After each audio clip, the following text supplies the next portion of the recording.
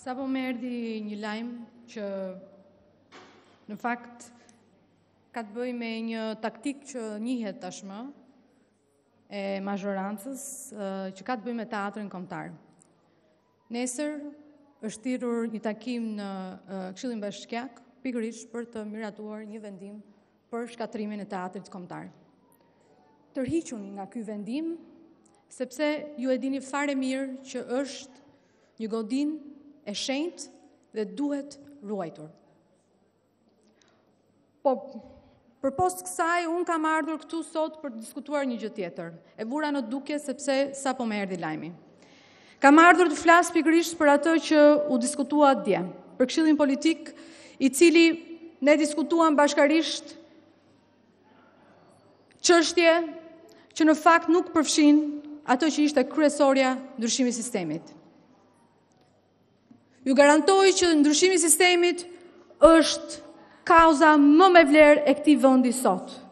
Dhe unë do t'ju jap një shpjegim sepse kauza për ndryshimin e sistemit është kauza më me vlerë. Ky parlament kalon ligje. 90% të ligjeve që kalojnë këtu në këtë parlament fshihet një deputet që pas atij deputetit ka një biznesmen. Pas atij biznesmeni ka një kompani. Pas atij ministrit ka një biznesmen tjetër, ka një kompani që do të shesi pronat, burimet natyrore në këtë vend, të bëj pazare, dhe asnjëherë në këtë parlament nuk bëhen ligje pikërisht për ata njerëz që sot luhet me taksat e tyre çdo ditë. Taksat e qytetarëve shqiptar janë pikërisht për të bërë këtë lloj pazaresh. Skena politike sot është shndruar me këta politikanë të cilët pas vetës tyre kanë një të fortë, një biznesmen, një narkotrafikant, një njeri që i mban në këmbë. Ka po ashtu dhe ata opozitar që duan një llokëm të kësaj gjëje. Kështu që mos bëni opozit duke dashur llokma. Unë nuk bëhem kur pjesë asaj opozite. Nuk bëhem kur pjesë e pazareve në këtë parlament. Jo mërë jo. Më kanë thënë që Rudin nuk e shumë në politik dhe politika kështu bëhet me pazare.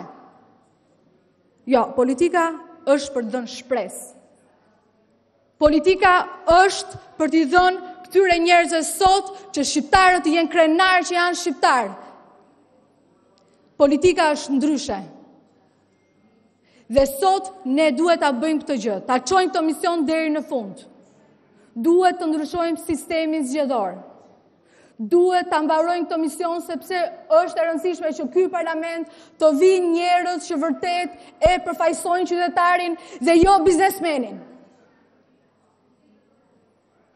Ktu duhet të mbarojë një herë mirë kjo mënyrë e shpifur që ne ulemi dhe i shkelim syrin njëri tjetrit, dalim këtu si jashtë kësaj salle, por dhe në këtë sallë, bëjmë akuza ndaj njëri tjetrit, flasim për koncezione, flasim për çdo lloj gjëje dhe të dark ulemi për dark për të marrë një llokëm nga ai koncezion.